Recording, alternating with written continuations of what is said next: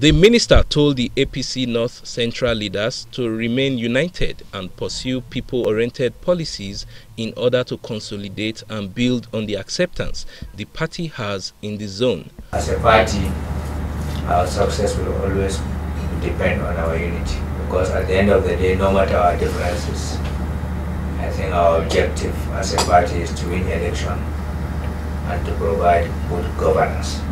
APC Deputy National Chairman, North Central Zone, Zachary Ide, commended the FCT minister for his efforts in securing victory for the APC in 5 out of 6 FCT area councils during the last FCT council polls in April. One of our greatest achievements was the winning the 5 out of the 6 area council elections concluded under a very watch. He urged all Nigerians to keep faith with the APC-led federal government, especially in prosecuting the war against corruption. In Abuja, Mitaire Ikben, NTA News.